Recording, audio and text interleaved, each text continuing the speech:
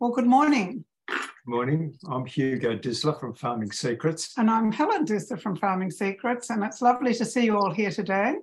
And we're going to get going straight away with our, where are we? Sorry, you've just whipped off the page. We're going to share our screen, and we've got a little PowerPoint to go through with you today.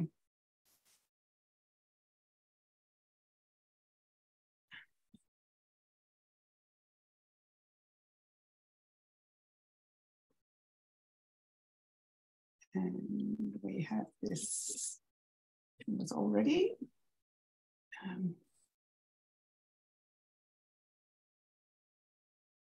Sorry, I've lost my little. Oh, here we are. Just have to move that. Right. Okay, so we'll start this now.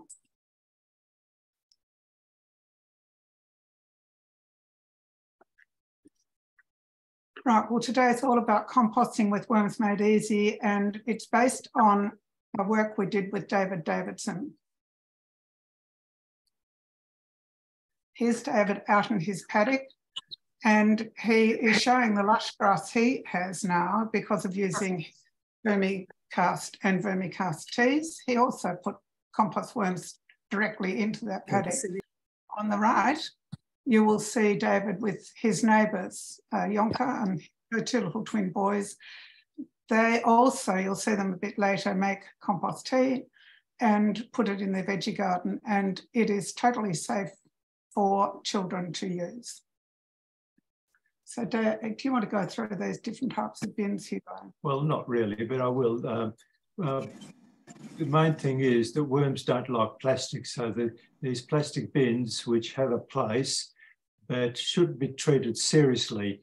And I'll go straight on to the Neverfill bin. The Neverfill bin is a timber thing there, and the main feature about it is the air that flows in those gaps. And the air, so the composting is actually, if you've got composting material, it's actually really helped by the air going from underneath and through those gaps. And when you're feeding the earthworms on the top, they will keep eating the stuff from the top and create a fantastic compost. All right, well, we'll be going into that just a little bit later, but Dave, I used to go to the markets, and these are the different types of bins he sold, and probably the one that's most common is the one at the top on the stand, which has the trays, and you feed the worms and you keep making layers with them. But as Hugo said, they're not really good for worms because they're very hard for the air to get in. On the next picture, he's holding a cylinder. That's one that he's drilled holes in the side and it goes into the ground, and you put worms and at the bottom, and you drop your food waste in, and it then leaks out to the soil around that cylinder. The next one is a bucket with a lid, and it's called the dog poo bin or something like that.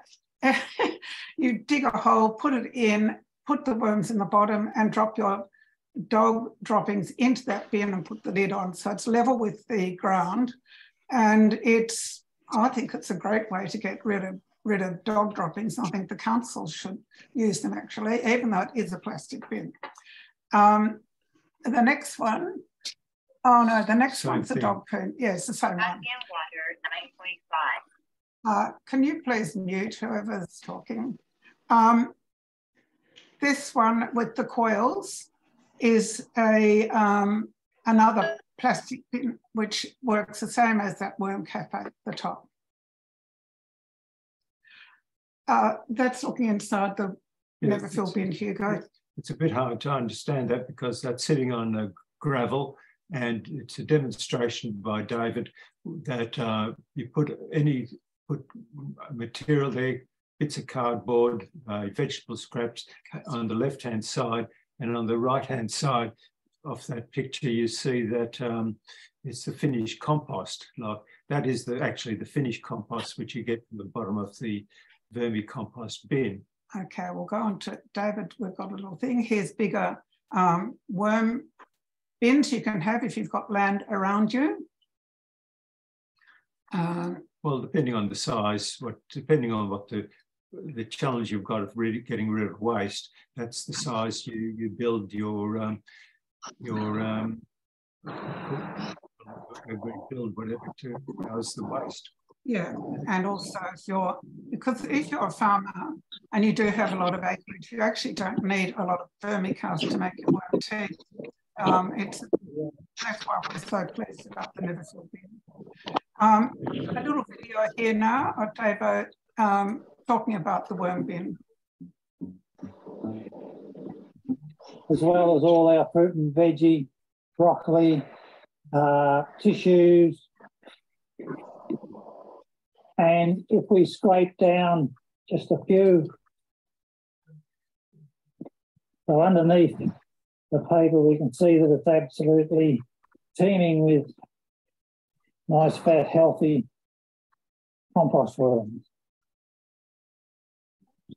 So he started this bin with worms at the bottom. It's important to have the layers of cardboard or sawdust or something like that together with the No, you don't have to have that same emphasis as you do when you're making compost, because the worms are continually working through the whole lot and doing their own mixing. What we do, and here's a good example of it, with our food scraps, because there may be bits of meat and bits of dairy and other things that run the risk of having flies in it, Beth wraps all our food scraps up in newspaper like a packet of fish and chips. And this one pretty well almost started to be decomposing, but that was and as you see, as we open it up, it's almost impossible to see that was once veggie scraps because the worms very well got into it. But what we do with that packet of fish and chips is we place that right in the centre of the bin. And then with our lawn clippings and our newspaper, we put that around the outside. So it gives that a bit of protection against any potential smell or also deterring rodents or things like that from wanting to get in it, because the real stuff's right in the middle. Everything we keep nice and wet. This happens to be just under a drain pipe, so we get rain, it's going to keep it nice and moist, and it's really only in the really hot weather that we actually have to add some more water to it, because it retains the moisture very well.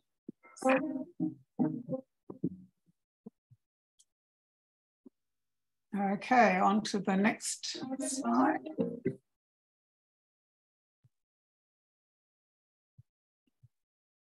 Oh gosh, move along. It's not wanting to go on. Sorry about this. As well. Okay, so here Davo is, the worm bin's just around the corner, you can see it. He decided he'd start a no-dig garden. And what he does, he lays black plastic. He's got the 4 boards around the corner there for the garden.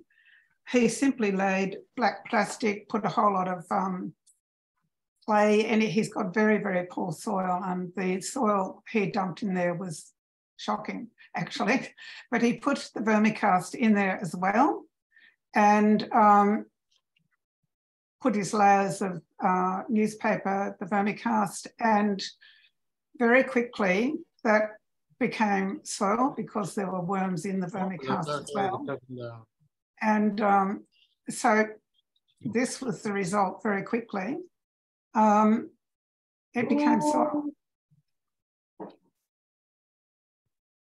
Here he is with Yonko. Hugo, you might like to explain the system here. Well, it's actually not a system. That's a good part of it. It's old hay bales or straw. It was hay bales just around the perimeter, and that doesn't have to be any particular size.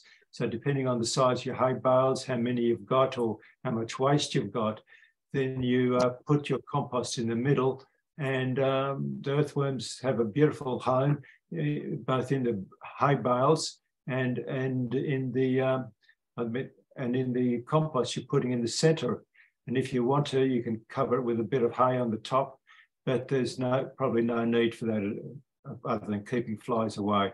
So it's a very good combination of getting rid of the waste very quick bin that you can make, especially if you're a farmer and you've got available hay bales, and you got waste, and the whole process starts. She had it next to near the house, and had the grey water going into that compost. And the illustration is that once that you're using worms, and that started with some worms in that pile, it's really safe. This worms produce an antibacterial result. So the boys were just playing in it. It was just lovely to see how simple this is. And she's over the road from Davo, so she would have had a lot of help, and all her starter worms. So just a little illustration of her. And here she is with Davo. They've put some of that compost into the watering can, mixed it around, just a handful of the compost, and it becomes a very simple worm tea. It's safe, and it's worms are just naturally safe. You don't have to worry about balance and all this sort of stuff. This is a very, very simple way to run your veggie garden. This was David's effort to come over there with a watering can with Vermicompost Tea in the watering can to water in some seedlings to show, well, later on it was a demonstration how the Vermicompost Tea got seedlings going. And there the kids putting the seedlings in the ground. And they were really keen. Do you want to talk about this? Well, yes. I'll briefly mention it.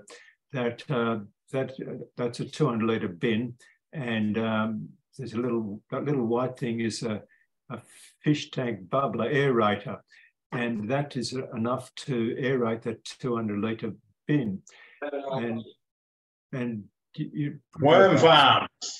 You put in about 3 kilos into. Mum wants to make a worm farm. Yeah, okay. You put about 3 kilos into that water, a bit of fish fertilizer, maybe a bit of seaweed fertilizer, and put them into the garden. And within 16 to 24 hours, compost brew that is capable of 10 litres to the hectare. Use compost. Yeah. Okay. In the garden. Yeah. So here we have Hugo showing worms in the garden. No, worms stay in the worm farm. And the voice is still coming through. So well, you please can't take some of them away. But how do you not get them? Do you have to go through every single bit? What? How do they stay in there? Unmute, please. Mute, not unmute. Oh, mute, sorry. You're right, Hugo. Mute. Okay, so here's a very, very basic demonstration with Hugo, but it's the basics of making vermicompost tea. Hanging out with Hugo, who was showing me how to make vermicompost tea using an aerated technique and letting it brew over 24 hours. And I thought, this is just so good that we need to share it. So we turned on the camera and made a quick video that shows you the advantages of brewing your own vermicompost tea and how to use that. And the difference between what we showed you in our last video, which is on YouTube, if you haven't checked it out, here's a really quick version of how you can make a quick vermicompost with just quickly stirring it in a pot.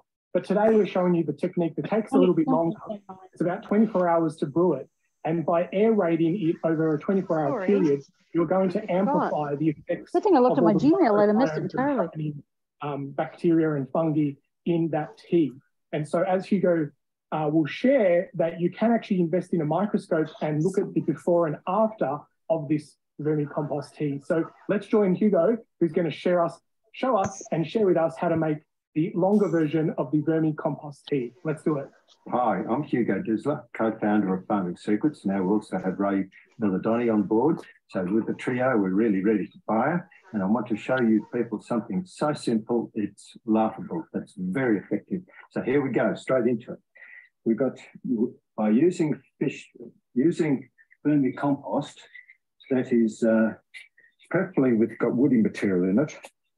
and I'd like to see a bit more woody material in it than that. What we do, I'll talk about the 20 litre container, and then I'll talk about the 200 litre container. But before we do, one thing is quite important, that the containers that you're using shouldn't have poisons in them. If you have had poisons in them, treat them properly, either with a commercial product that gets rid of the poisons or urea. And so this one's had fish fertilizer, this one's had cod liver oil in it. So we'll talk about the 20 litre container, and then you can multiply by 10 for the 200 litre containers. And what I've got here is about 300 grams of vermicompost. It's got woody material in it. Like I said before, I prefer to have more woody material in there to get the fungi going. So you just drop it into a 20 litre container. And that's the other thing too, because the water's got to be clean. It cannot be chlorinated. If it's chlorinated, you'd want it aerated for 12, preferably 24 hours. Now, in that goes the approximately 300 grams of vermicompost, 100 grams of sugar. In it goes raw sugar, and we put a bit of fish fertilizer in it. We only need 10 mils of fish fertilizer. So as you can see, that's a 10 mil spoon. Oops. There we go, a little bit more, but that doesn't matter. And you don't have to use seaweed, but if you want to use seaweed, there's good products you can use. I'm not recommending any brands. Personally, I like using a dry seaweed. You don't have to use it, but I'll just put a little bit in. You don't need much. Right. Then, that's soap is quite hurt you, like putting your hands on. Then we have these $30 little fish aerator. It's not a pump, it's actually an aerator. And on it, we have, you don't need 2 hoses, but that's what I bought, because that's what I had in the shop, from the fish, from the aquarium shop. And I've got lead weights on there, twist around to keep down the bottom. Plonk it in. If you're lucky enough, like I am, to have a power point nearby outside, if you can have this inside, there's no need to be outside. Plug it in, and away we go. It's just gently aerating. And after 24 hours, that will be a beautiful brew ready to use. And you can, if you've got a microscope, and you can look at check on our website, and we'll buy a microscope course. It's well worth it after you sort of know a bit more about this sort of thing. You can check how the microbes are going, because the more complex the thing is, the more different things in there, protozoas, and you're lucky if you have a nematode in there, but the more advanced microbes, the better. Now, getting it out, 20 litres is enough for 1 hectare. And actually that could be 2 hectares. And for a home gardener, you'd use a watering can and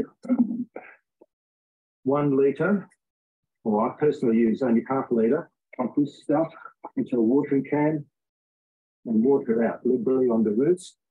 Be careful that if you're too heavy-handed, you can get a lot of leaf growth, and something like cabbages, you get a lot of leaf growth and you don't get enough heart. So it pays to be a little bit cautious. And commercially, if you're using this, if you're using a boom spray, filter it. If you're not using a boom spray, a single jet will do anything up to 20 metres, 1 single jet. Go and look at our website for those jets. And the other little interesting thing what I do, because I have every now and then a bird or something flops in the water, I have a bit of netting here so animals can get out if they do get into the water. It's amazing how many times, a few times, animals have got into the water. And get a little pump there. Basically, you want to keep it dry. So I just cut it up. It's going to be outside. That's it. Have fun. And it's a very effective way of getting a fertiliser that virtually costs you nothing. Well, cents, a few cents, as you can see.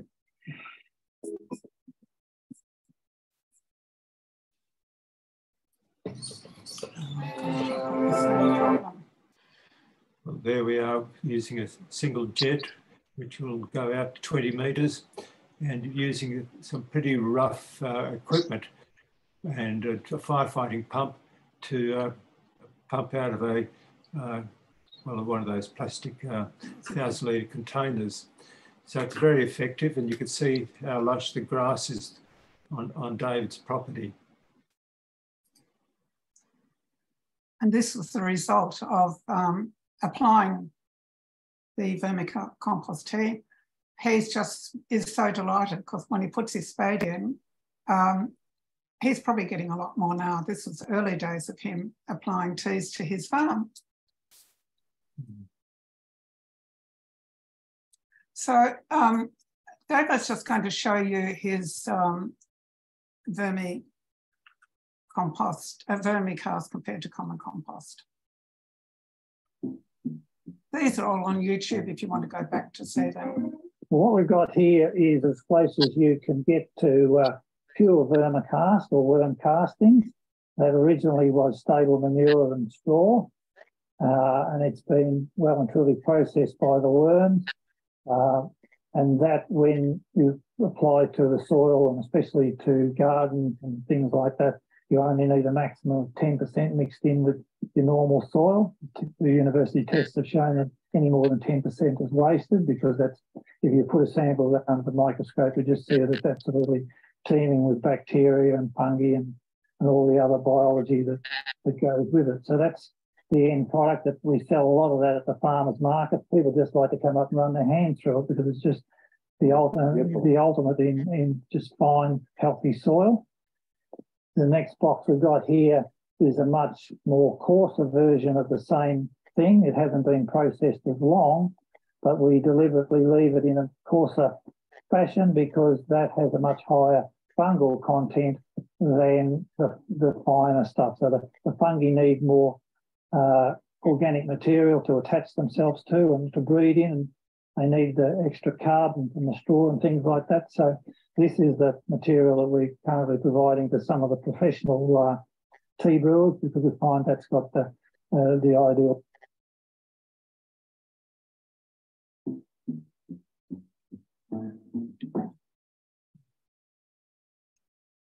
So this picture's here because Davo recently had just bought a bricks meter to measure what was happening out in the paddocks. And he started going around to neighbouring farms with it and found that quite a few of the farms didn't even rate with their pastures on the bricks meter. So it's a really handy tool, and we talked about that in our last webinar. Here's Martin Stapper, obviously not on Davo's farm. This is a horse farm nearby. And he was using the bricks meter, which he always does when he goes out into a paddock, including digging the soil, etc., etc. Yeah, Davo was very pleased that within a short time he was getting a reading of 9. As you can see on that scale there, to get 9 is well, it's pretty good. And he also did some readings on grass elsewhere on a neighbouring farm with permission, and the reading was almost 0 on the same sort of grass.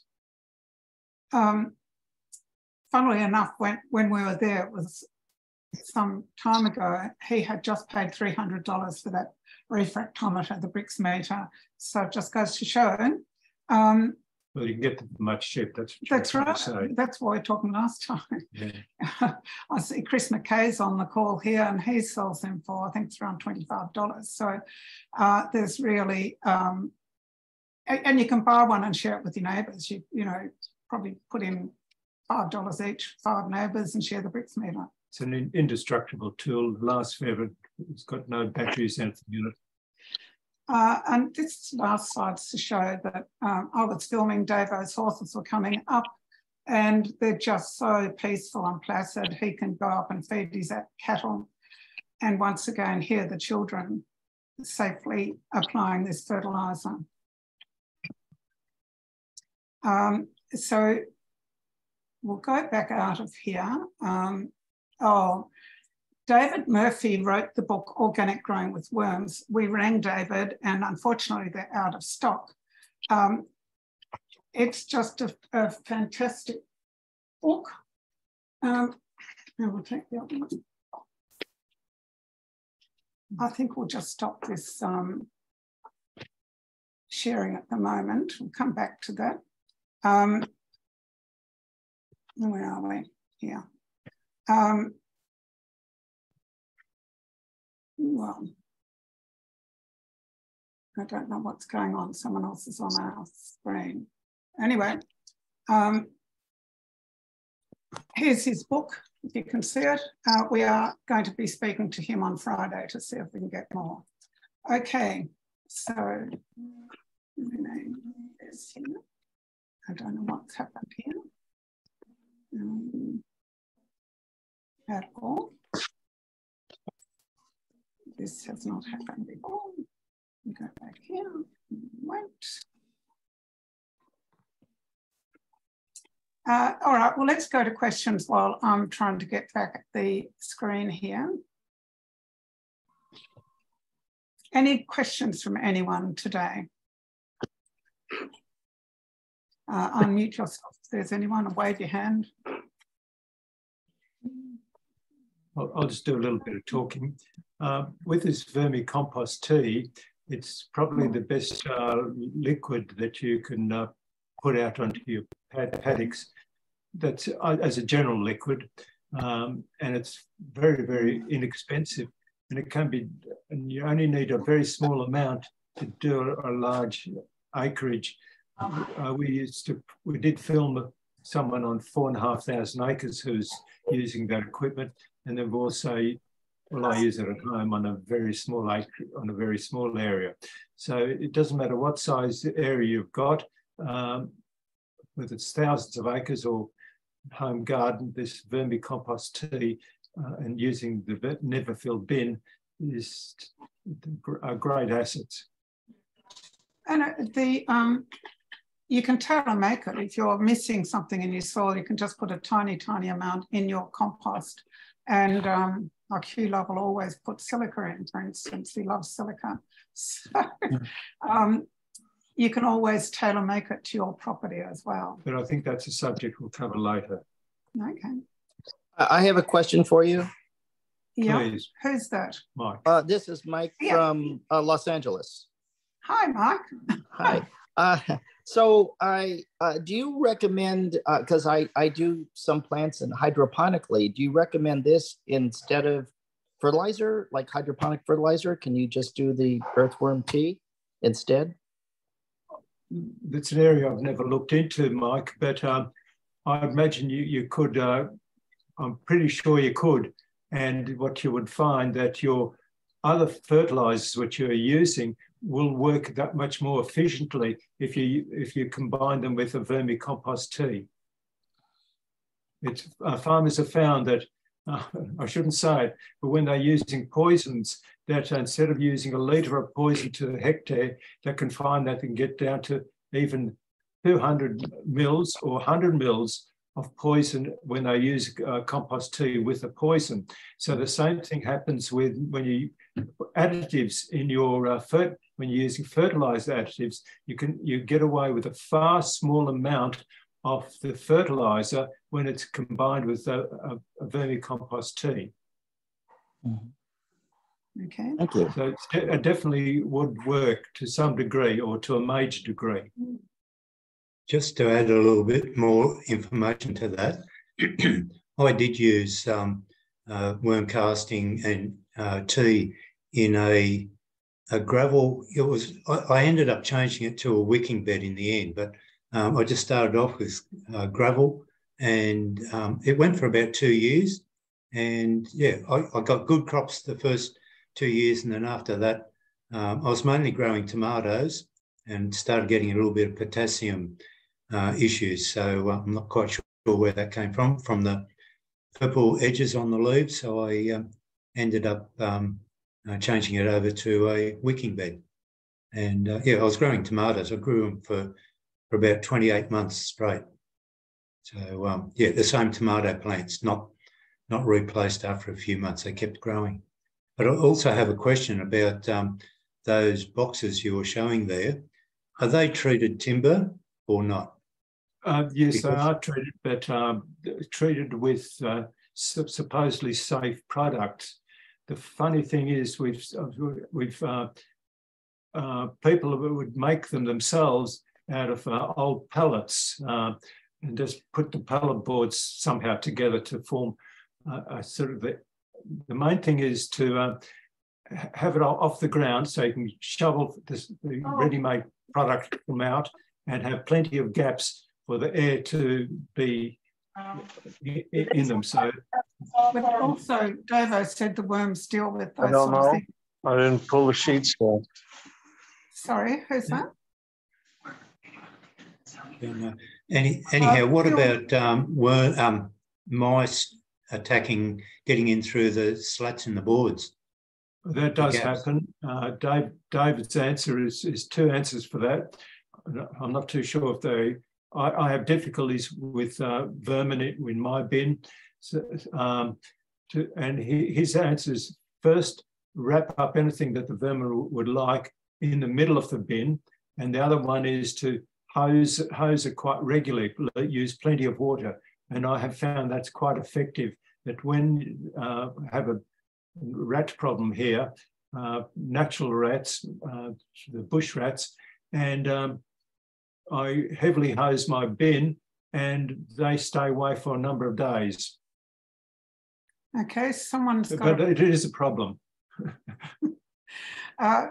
Someone's got a raised hand here and I actually can't see. So Phil, hi, how are you going? Good, thanks, Alan. I just wanted to ask, we use a lot of extracts with our Vermicast. When you're talking about making a tea, what sort of feed are you putting in for the tea?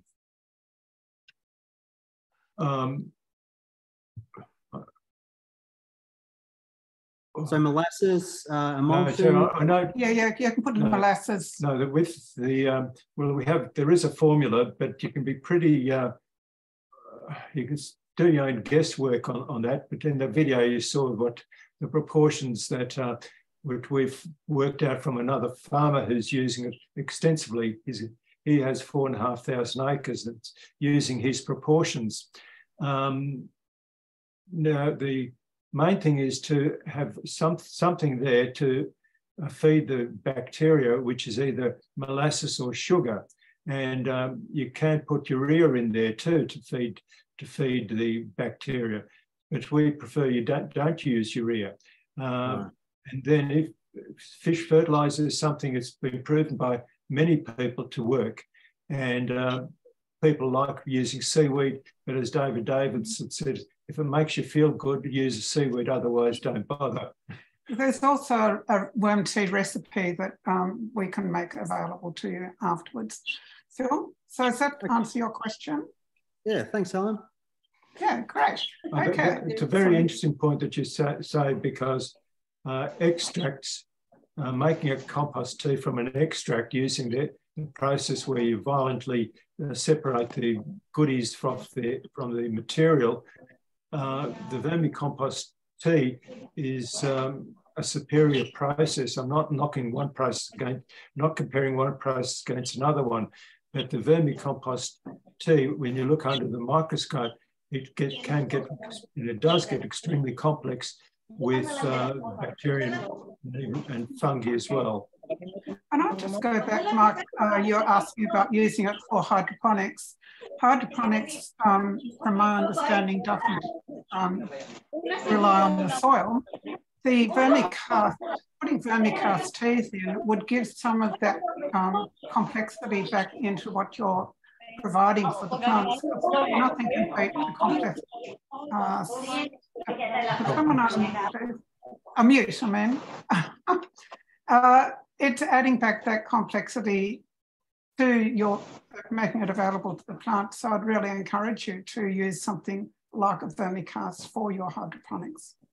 I hope that makes sense. Okay, Diego, would you like to unmute? Yeah, hi. Good evening. I'm here in South America in Ecuador. Oh, welcome. I have a question for you. when you use someone is with it's talking also, you know, perhaps could mute the someone is talking also, please. Yes, please get off the call if you. I can't find them on the. Yeah, well, my question is this. I hope you can listen. When you use a brewing with when you use a compost, a vermicompost to brew, when you're brewing that vermicompost, you're it's not a fertilizer, right? You're adding more bacteria and fungus and protozoa and all that stuff to the soil, right? It's not a fertilizer, right? The word fertilizer is a very loose word, so you just have to use it makes the plants grow, so don't know. Look, sometimes you do need a lot of a particular one product, so that usually find the Vermicompost tea is sufficient to get the material in the soil, which is usually bedrock material in some format, right through to sand, silt and clay, and it gets that bedrock material activated and available to the plant through microbial action. So that's the main reason for compost tea or vermicompost tea, is to activate your existing basic bedrock material. As I said, can be anything from coarse material down to silt. Thank you. Does that answer your question, Diego? Yeah, thanks too much. Yeah, but as a shortcut, you might go and bulk out something like single super or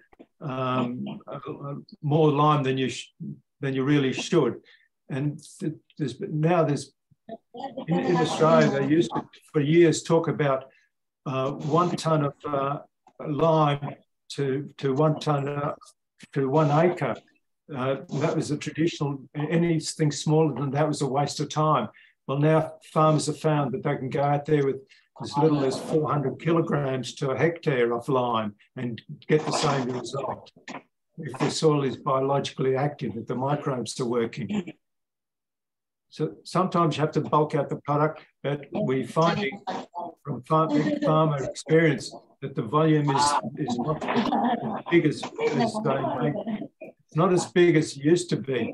But I'm not going to tell you that's not the case when you're growing a very hungry crop like potatoes.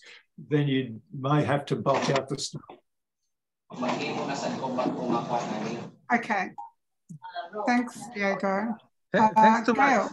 Thanks so much. Pleasure. Thank you. Thank you. I hope you can hear me over this noise in the background. It's pretty bad. Yeah, we can, and I cannot find. And someone said to apply a button, but I'm frightened I'll mute everyone. So we'll just have to bear with it. I'm sorry. I'll ask everyone again, please mute your microphones. There's a little button on the left-hand corner. Please mute. Mark Latris. You can find him in the list of the participants. Mark Latris. Yes, thank you, but I can't actually work that control. I'm a bit new at all this, so I'll apologise. Okay, well, we've got a sudden bit of silence. Okay, so I've got a little bit of a problem. I've been thinking about what to do, and it's either like a compost or a worm solution. I'm part of a group that goes on retreats twice a year. And at one of those retreats, there's 50 people there, and the other time there's over 100.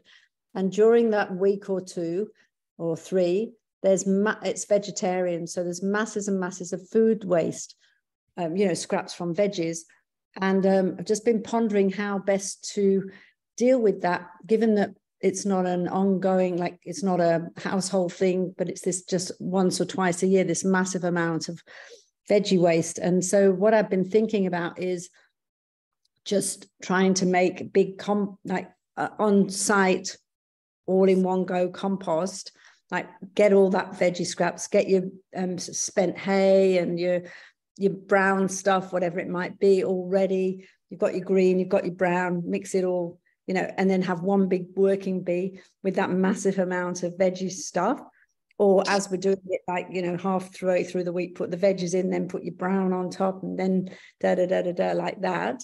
And then compost, either compost, like with a 3-bay pallet system, or trying to do it as a worm farm type thing. So I just thought I'd throw that in, because what we want is basically that vegetable waste to percolate through the rest of the year and set up some no-dig gardens. So we've got herbs and so on, whatever, growing.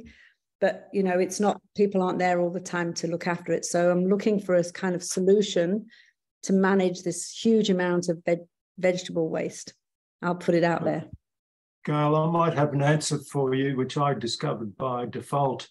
Sorry. Hugo. Oh, Hugo. Hi, sorry. Very early in the piece, I was using a Geddes bin, and after reading the book from David Murphy, he referred to them as a worm mausoleum. So I thought, okay, I'll stop using it. So I completely stopped using the Geddes bin, and it had worms in it.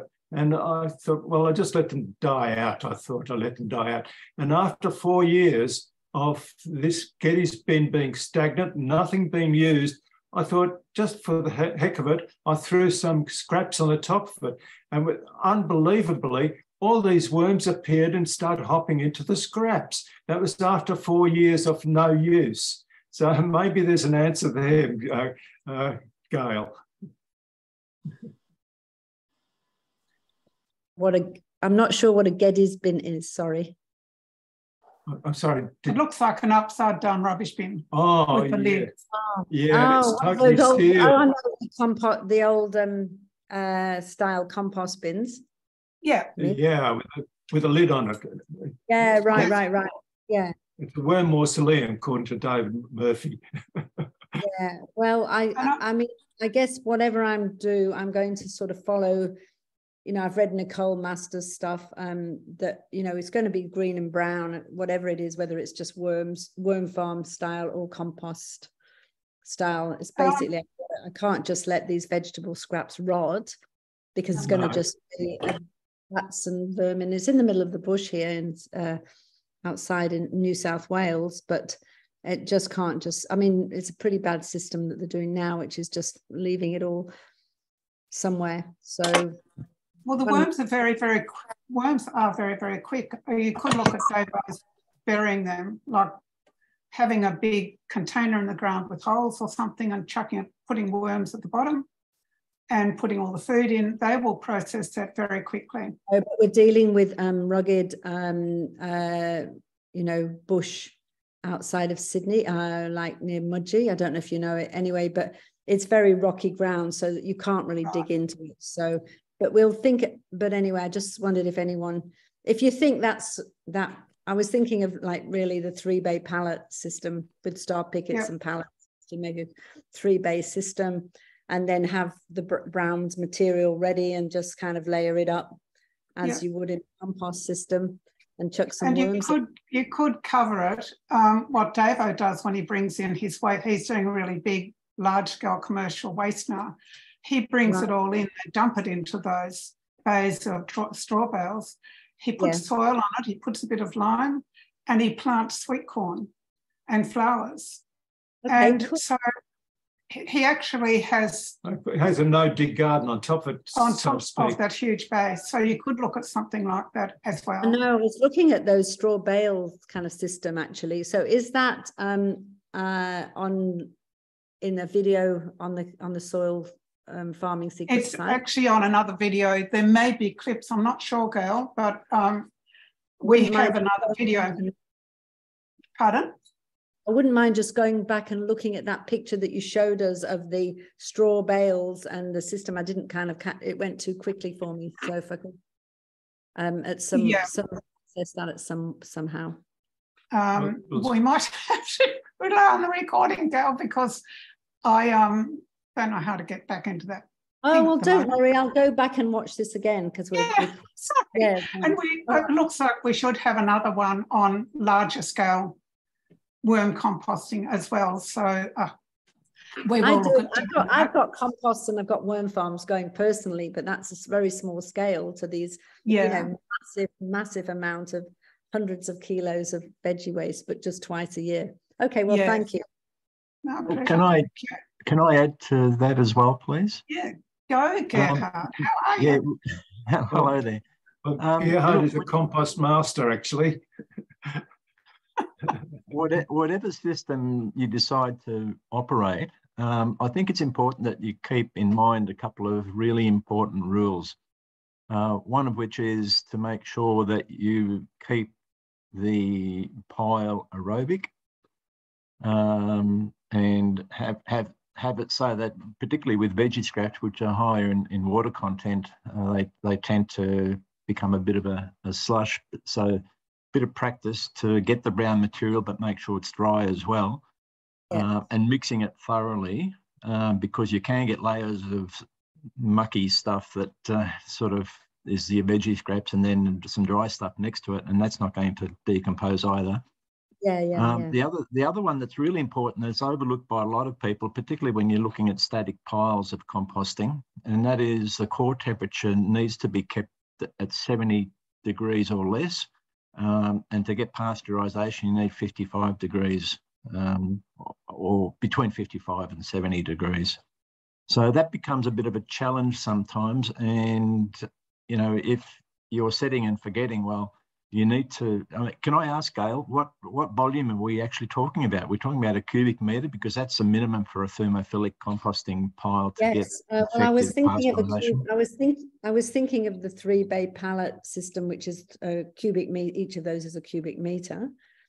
But the amount of waste is huge. If you imagine the very big garbage bins, you know, on wheels, wheelie bins, completely full of veggie scraps, like twice or 3 times a week for 4 to 6 weeks, one over the Christmas period, and then a couple of weeks in the other. So there's a massive amount of veggie scraps to start with.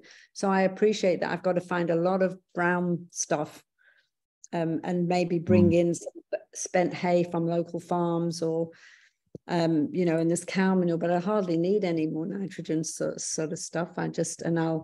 I was going to use biodynamic the compost things as well, maybe if I do a static system. But I think the challenge is getting enough brown stuff, because we'll need a hell of a lot to balance that out. And I appreciate your point about, you know, thin layers and mixing with it. So. Yeah, and the other thing, of course, is look at the other end of it too. One of the things that hasn't been mentioned about worm farms or having vermicompost is that it does carry through weed seeds and weed propagules as one of the sort of downsides of it. So particularly if you've got tomatoes that are in that mix, you soon see that you've got a lot of tomatoes seedlings coming up for the next season when you go to use it. Can I just ask one final question, Gerhard and Helen and anybody? Would you go with this issue? Would you go worm farm versus compost, or what would you do? Or regular compost stuff, which is worms are in there anyway. But in my experience, if you want more protozoa, then it seems as though the worm compost, the Vermicast, is actually much higher in protozoa. But that starts going down the pathway of saying, all right, we're not going to have the time nor the capacity of the worms to deal with fibrous material, lignins and woody materials, which really where the most benefits got with compost, because most of our agricultural systems are depleting our fungi because we're cultivating the soil, we're not building on top of it, we're not using generally speaking, we're not using green manure crops as well as we could be.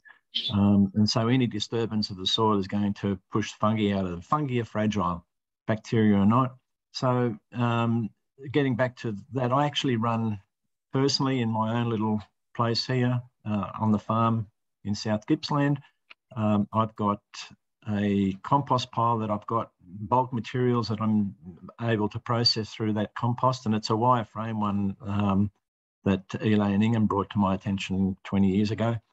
And I also run a couple of those plastic worm farms as well. So I'm running compost worms there, and that is what I use my kitchen scraps for to process those. Yeah, that's exactly what I do. So I've got the big compost heaps, but I've also got the little black plastic, multiple layers, for my veggie scraps. Yeah, because I just build my compost heap in one go, and then it sits, in one big. Very good. Yep. We've got. I'll just cut across there. We've got baths. We've got that Geddes bin. We've got an open one. We've got the Neverfill bin. The Neverfill bin outruns them all. It processes that food so quickly. It is a Neverfill bin for us, and we have a lot of waste and scrap, particularly from the garden beds.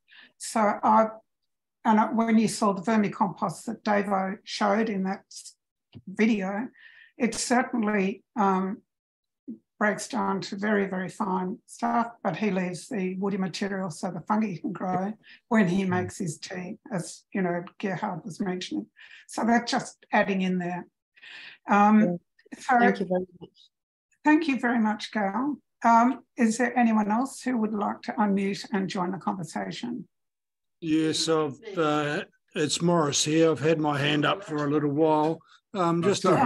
Sorry, Morris, I can't find you here. Just a minute. Are you on? A question for you.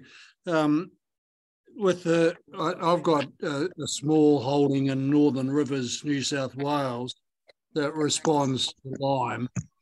And I'm just wondering how often I should be looking at applying the Vermicompost Tea, and starting from scratch. How long would it be before I could expect, some sort of result, and when should I apply the lime? Morris, this is a pasture situation? Yes. Well, there's two subjects there. The putting out the vermicompost tea. If you're making a vermicompost tea, you could put very small amounts of lime in your vermicompost bin or in your compost, but the amounts of lime you put in there have got to be very small, handfuls or shovelfuls, not even shovelfuls, so very small amount, and that lime will get expanded exponentially. So you may find that you don't need the lime you thought you need. When it comes to application of the vermicompost tea, you'll start reading it for yourself. People have seen the grass greening up overnight, 1 or 2 shades darker just from one application. And so you'll start reading the situation for yourself. Initially, you'll put out as often as you feel like doing it. In your sort of climate, you might put it out depending on how much energy you've got. You can't overdo the vermicompost tea. And then you'll also find, like some people have found, that they're only putting it out every second year. And maybe not at all, because they've started to manage their cattle, so the cattle are doing the work, not the teas. So it's quite a complex answer. The answer is not an easy answer.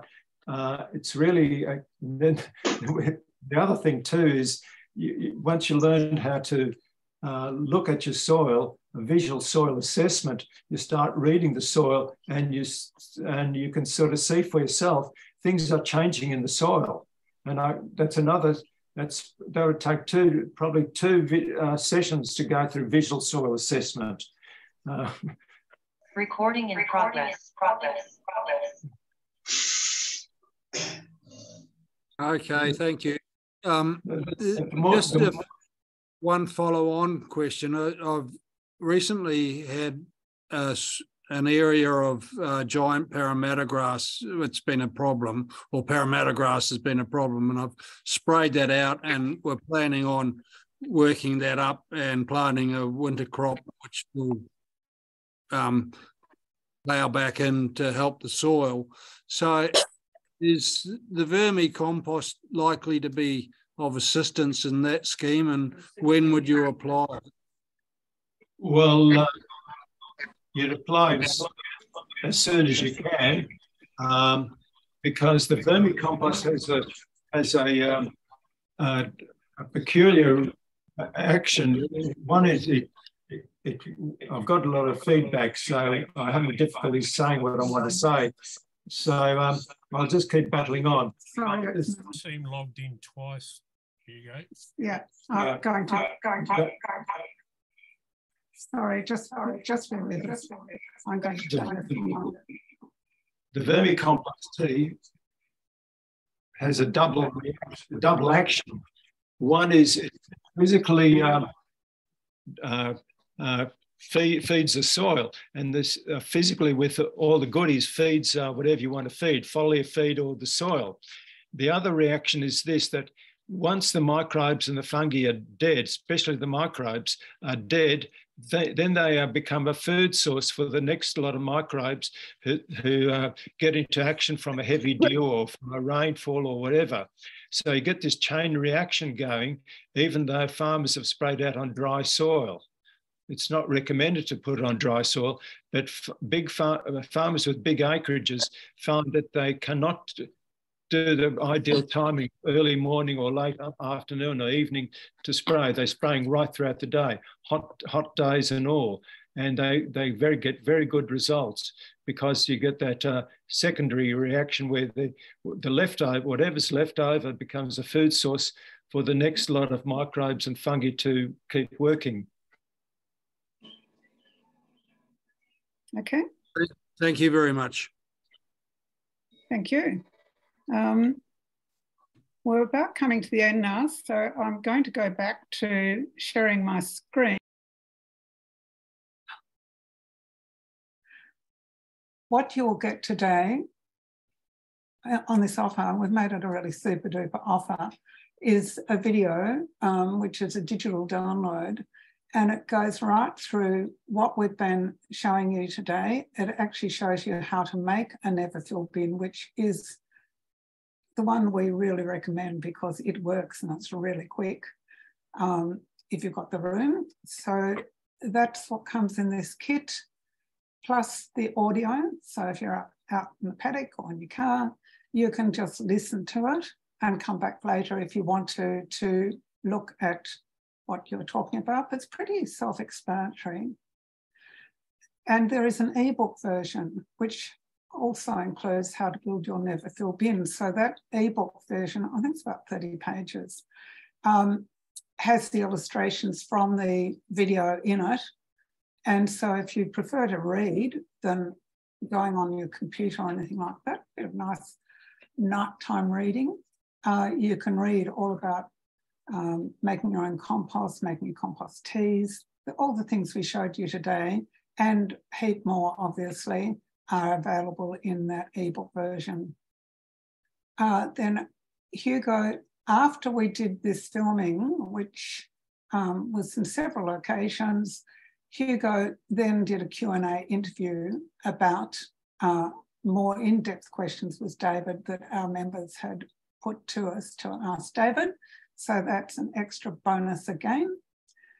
And the worm tea recipe, which we did say we'd make free to all attendees of the webinar. So if you're listening to this replay, if you can't find the worm tea recipe, it is on the Soil Learning website, which is where this replay will, if you want to hear it, if you're hearing it, that's where you are. It's under freebies with the worm tea recipe. And it also happens to be that this DVD has been made into a course. So you can go through and access it as though you were doing a course, and you'll have lifetime access to that.